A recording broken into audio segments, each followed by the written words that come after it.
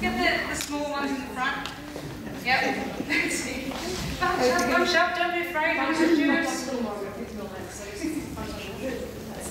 Right, now, while we're just taking a few photos, now, what we have to go through to the semis, we've got 4 spots for the under 15s and 4 spots for the under 25s. Now, being today that we've only had 3 acts for the under 25s, they do automatically go through. However, I must stress how I don't see anyone else who would have gone through with our under 25s. Our under 25s were Melissa Hinch,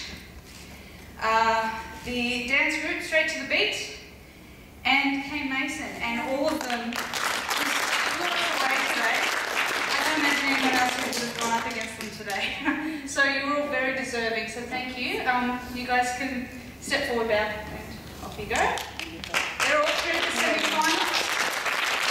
So just quickly come and see me before you leave so I can tell you which semi you're in. Semi-finals on Friday, and there's 2.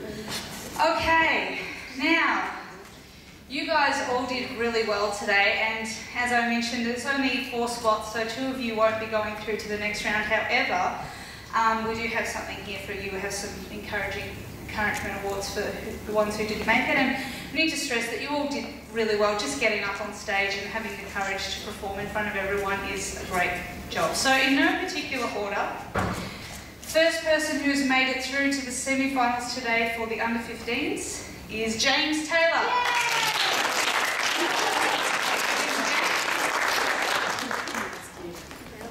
Okay, the next person who's made it through today is Morgan Miles.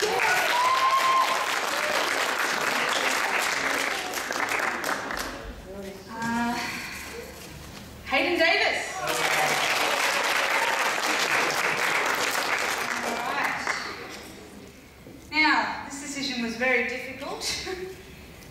All 3 of you, we felt, did very well, but only one of you, unfortunately, can go through, and today, that is Ao.